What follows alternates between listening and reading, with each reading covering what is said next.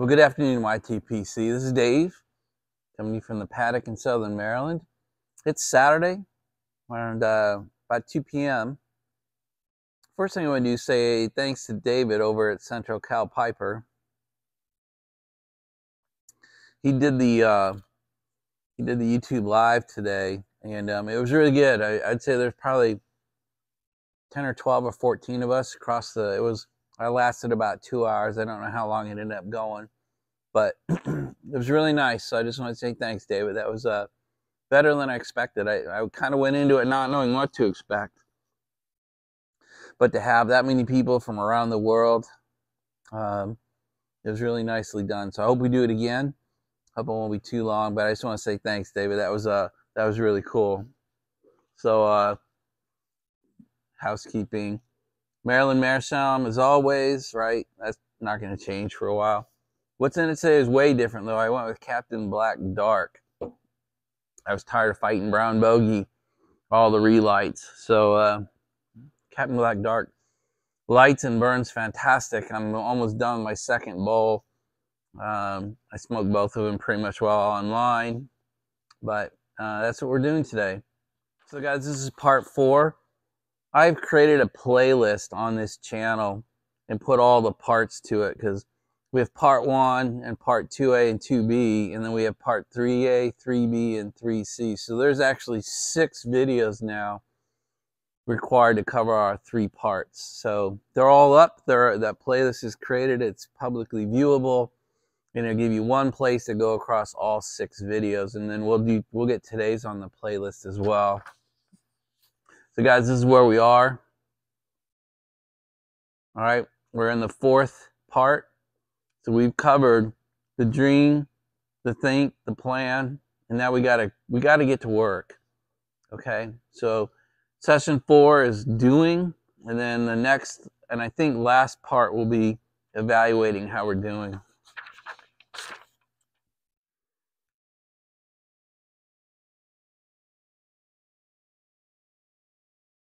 All right, guys, this is the hardest part.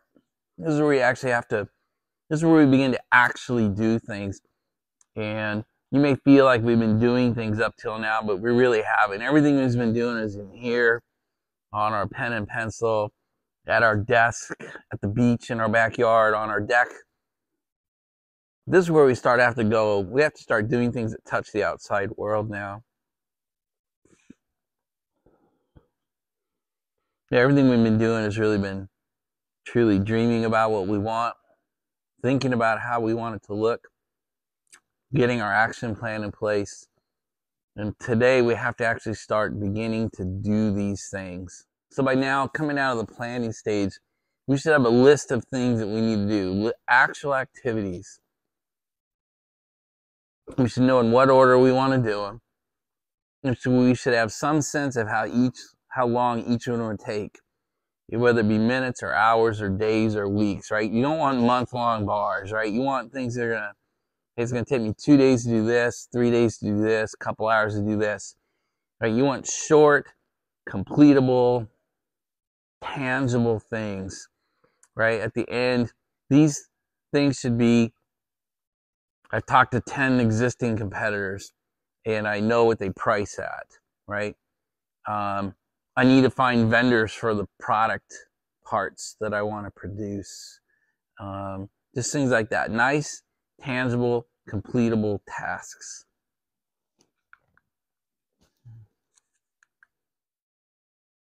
And guys, I've talked to you that most of you probably aren't ready. If you're in this position in your life where you need to or have to do a restart or a start over, you may not be in a position financially to do it. And so what I would suggest is you break it into 2 paths, and I think you can do them in parallel. Only you know what you can handle, and only you know how big a hole you're in. Guys, the best thing you can do when you find yourself in a hole is stop digging, okay? So let's walk down the preparatory path for a minute, and then I think we'll talk about the go forward plan. And I want to break them apart, and I want to show you, I think that we can do them in parallel. So let's talk about to dig yourself out of the hole, right? It's going to take real action and real time and real commitment to do it. So some examples that I wrote down. You've got to pay off some debt. Maybe you got to sell some items. Maybe you got some cars you should sell. Maybe you should sell the 2 or 3 cars you have and get down to one beater car with no car payment and really low car insurance. That's a lifestyle change. You know, I don't know what you're willing to do to make this work. All right. But there's an example of something that's very hard. But if you have 2 big car payments and huge insurance bills, and you dump the 2 car payments and drive a beater with no payment, and your insurance bill gets cut by 80%, that's real change. That's the kind of thing you may need to be willing to do in order to get ready for this restart. You got to also offload expenses, right? So maybe these are some of the first things, if it was me, that I would be doing. I'd be going down all the things I spend money on and killing them. All right? Biggest number on top, smallest number on the bottom, and you probably work from the bottom up. Some of you suggested baby steps. God, I can't think of the guy's name right now. But anyway, we'll talk about debt. Maybe we'll talk about debt relief and debt payoff. It's Dave Ramsey. Dave Ramsey has that kind of baby steps or staircasing where you start with your smallest debt, pay it off, and then use that payment and add it to the payment on the next debt. So if you get 3 credit cards, you pay one off, and then you take the payment from that third card and apply it to the second card, and now you're double paying the second card, pay that off, and now you're triple paying off the third card. And then you've got 3 payments you can apply to your car or to whatever the next expense is. You got to start stacking startup cash, and you got to start stacking operational cash. All right? So debt relief, stacking some cash. How much is for startup? How much is for operating? You really should know those numbers by now. And maybe it's 0. Maybe you have no startup cash. Maybe you have only debt. I'm not judging you. I don't really care. It's just a fact. It's a fact. You got to stare hard at that cold beast of, I have a lot of debt and no cash. I got to fix that. And it might take a year or 2 or 3, right? We've talked about it in the past. This prep, just the prep phase of your start over plan may take a year or 2 or 3. Some of these things are not easy. You know, getting rid of your cars, potentially selling your house. Maybe you have too big or too nice a house. Maybe the house payment, you know, the PITI, the principal, interest, tax, and insurance payment is killing you, and you've got to get into a 2-bedroom apartment, or depending on your life, a 1-bedroom apartment, or a studio apartment, or you rent a room from somebody, right? These are true lifestyle. Are you willing to make these kind of changes to make your life, to get you on firm ground so that you can take off? We're building the foundation of your new life.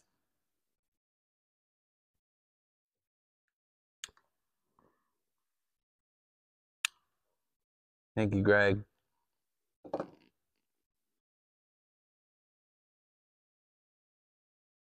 So the next phase would be lifestyle changes.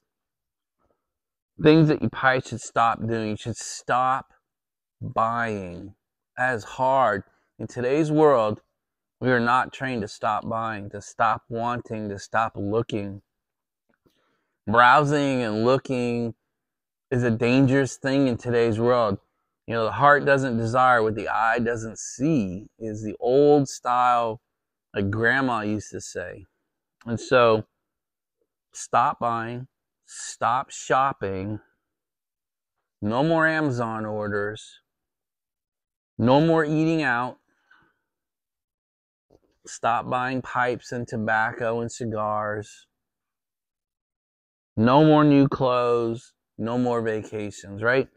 So, you're paying off your debt. You're selling your cars. You're selling your home. You're stopping these 7 or 8 things. Buying, shopping, Amazon, eating out, pipes and tobacco and cigars, new clothes, no more vacations. There's like 8 or 10 things you can do starting today that will take probably a year to get done, but you'll transform the financial spreadsheet of your life and actually start generating the ability to start your life over. Hey guys, sorry, I know I've been overdriving the mic a little bit, so I'm aware of it now. We'll see if I can't stop doing it. So guys, we've talked about one stripe. We're going to talk about the go forward stripe now. While you're paying things off, you should know how long it's going to take to pay each thing off, right? You should have dates associated with what working all the way up. And if you have 3 credit cards, how long will it take to pay the smallest one off? Like 1 month? Today? 2 weeks? 2 months? And then once you apply that payment to the second one, how many payments, how quickly can you pay it off? No to the day, no to the week, no to the month, where each debt gets paid off. You got to stick to it.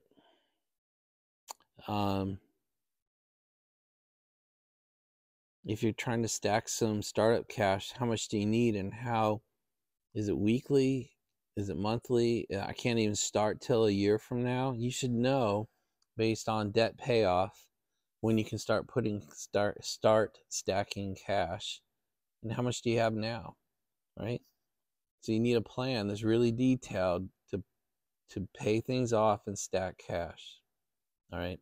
So now let's talk about, while you're doing that, if you have the time and the drive, you can start your go forward. You could actually you got to start searching for customers. All right. Where are they going to come from? Where do they go now? Who offers the product or service you're offering?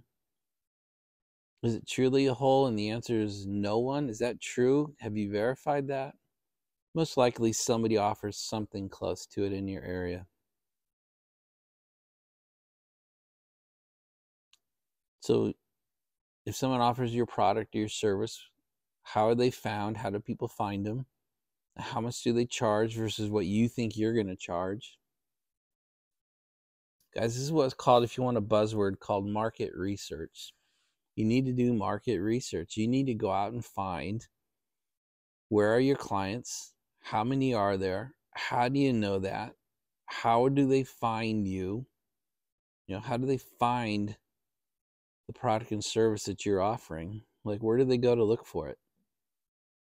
Is it the billboard at the post office? Is it the billboard at the grocery store? Probably not, but that's one option. You just need to do full market research. How big is the market out there for your product or your service? Where do they go to find it?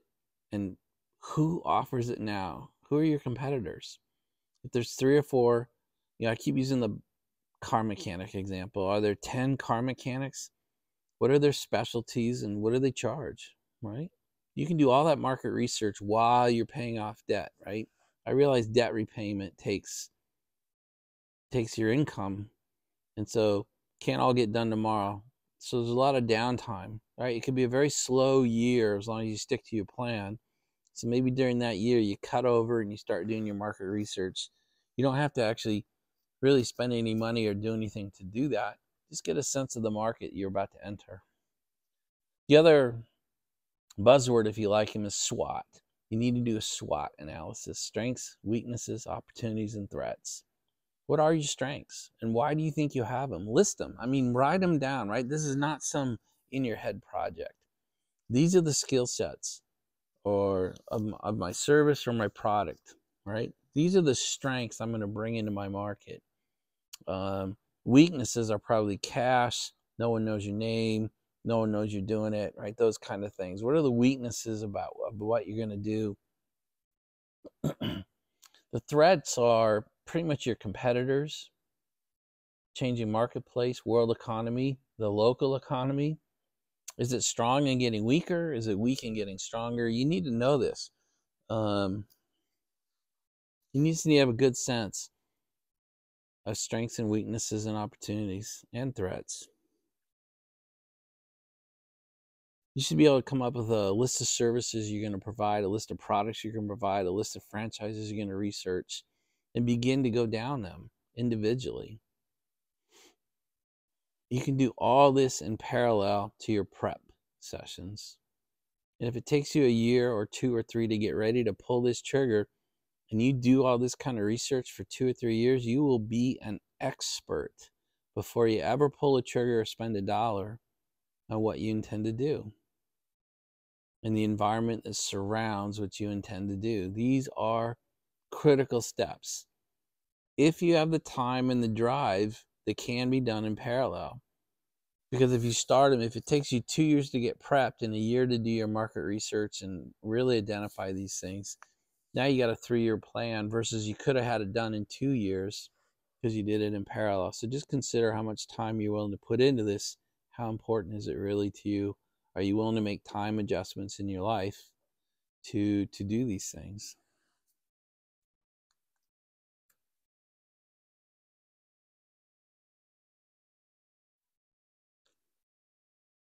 The third part of this is you got to track how you're doing.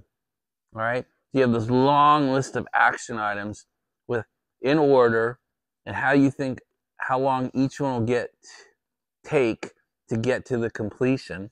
And if you're doing a jet, you'll have 2 that are side by side. I mean, literally, maybe 2 sheets of paper with your prep plan and then your go forward plan in rank order of how to do things done. But you have to go through it. How are you doing?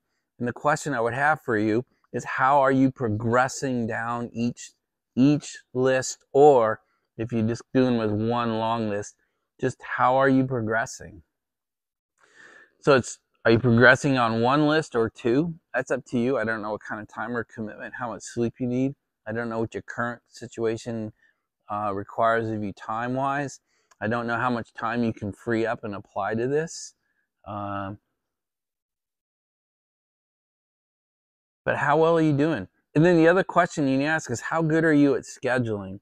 How good are you at estimating how long things take? Once you've done 5 or 6 of them, you'll know, hey, I'm pretty spot on, or I'm off by a factor of 2, or I'm off by a factor of a half, meaning I'm getting things done twice as fast as I thought it would, or they're taking 10 times longer than I expected, which is probably more towards the end of what you'll find. Typically, we underestimate. We're too aggressive on our ability. We're too aggressive on how responsive people are. We're too aggressive on how much time I have to apply to this. We're too aggressive on how dedicated you're going to be to this every day, 7 days a week, 52 weeks for 4 or 5 years. Some people just cannot handle that kind of commitment. So you plan that way, but you execute differently. You need to understand the difference between your planning and your execution skills. And then you have to apply that to the rest. All right? So if you have 200 things you need to complete, you've done 5 and you're off by a factor, it's really taking you 3 times longer than you thought. You have to go back down your list and put some reality into it so you don't keep missing all your dates. It won't be fun to take a 1-year plan and realize it's 3 years because of your execution skills. That's not fun, but you have to do it or you're going to quit because you're going to miss every date. It's going to take you longer than you thought and you just get demoralized. So do it.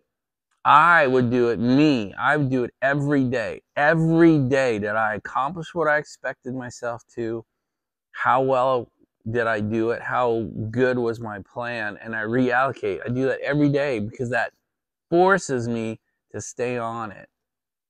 At least do it once a week. You know, don't go a couple months out and then go, oh my God, I'm way off base. Do it every day or at least once a week and pick a day and time to do it. It's cliche, but Sunday nights are usually when people do this kind of thing. You know, it's the end of the day. It's the end of the week. You sit there and you're getting ready to plan out next week and you say, how good did I do this week? And maybe you do daily touch-ups, but then at the end of the week, you actually do a replan based on the week, okay? You're also going to ask yourself some questions. am I getting stuck? And why are you getting stuck? Like, I got these 8 done, but these 3 I'm going nowhere with. We got to figure out why. And more importantly, the most important question you need to ask yourself is, are you procrastinating? Are you just procrastinating getting started? Are you procrastinating on 80% of the items? You picked a couple because they looked easy, but you're not progressing down your plan. You really need to know that about yourself. Typically we always say we're looking for self-starting people. Well, you have to be self-starting, right? You have to enter this program. You've got to do the 3 stages to even get here. You've got to discipline yourself to walk the plan. You've got to be able to assess how you're doing against your own plan, and pretty quickly, right? Don't procrastinate determining if you're procrastinating, right? That helps no one. It will only demoralize you if you keep lying to yourself. If you can't keep commitments to yourself on this plan, it's going to be hard to be a businessman. It's going to be hard to have a profitable restart at the end of this. I think we're going to end it there, guys. We're trying to keep this thing a little shorter. I really struggled through this series to produce something that's intelligible and consumable, and yet has enough detail to be helpful. So I feel like this one's a little thin, but the points are there, the strategies are there, my recommendations are there. So I think we're going to go ahead and stop this, assemble all the pieces. I'm going to shut up and get this thing uploaded. So, guys, I know this series is dense. It's complicated. It's perilous. I mean, you are talking about real changes. And if you're not alone, if you're married and got kids, you're talking about mega changes to the people that are close to you. Hope this helps. I'm truly pouring myself into these, trying to provide you help. I hope it's landing well. And we'll come back and finish up the series with part 5, the reevaluation. I think we'll do it tomorrow on Sunday. Guys, that's it. Talk to you later. Bye.